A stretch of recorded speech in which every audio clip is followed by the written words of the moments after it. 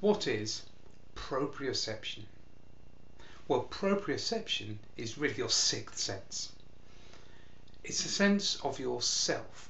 So our other senses, our sight and touch and hearing, gather information from the world around us. Proprioception is information about yourself. As you move around, your nerves are sending signals to your brain which tell you where the bits of your body are. We can try this, do an experiment and see how it works. So all you need to do is just put a finger out in front of your face like this. Look, come on, nobody's watching. Put your finger out in front. That's it. Now put another one behind your head.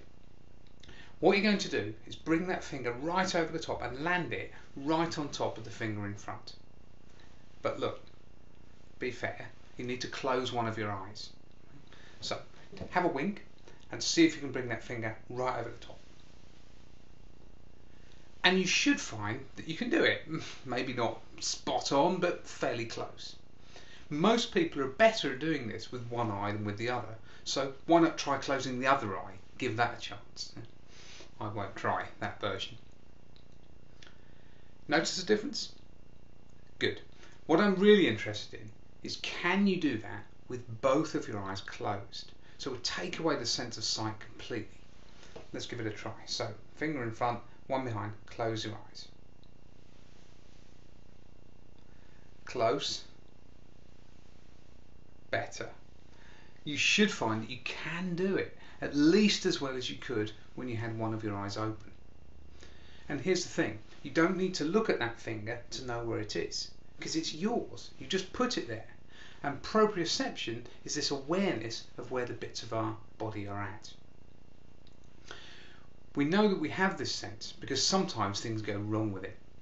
Maybe you've had this experience. You've been lying in bed at night and sleeping on your own arm. And because you've been squashing your arm, you start to cut off some of the blood supply, the arm's gone a bit numb, and you've lost some feeling in it.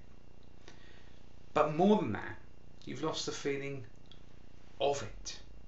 You've lost that proprioception. So you don't know that your arm's got numb until you roll over and a big lump of meat sort of smacks you in the side of the face. And then we start the feeling coming back. The other thing that can happen in some cases is a kind of reverse, to have proprioception when there's nothing there to send the signals. In phantom limb syndrome, people who have had an arm or a leg amputated can sometimes still feel it. They have this awareness of where their arm is, even though they no longer have an arm. So it's a really powerful sense, this proprioception, this self-awareness. You can reinforce it too. You'll find that this experiment gets easier if you practice it, and if you kind of tense and relax the muscles in your arm and your hand while you're doing it, it should be a little bit easier to do. Like all of our senses, it improves when we exercise it, and the first stage of that is having some awareness that you have it. So proprioception, the secret sixth sense.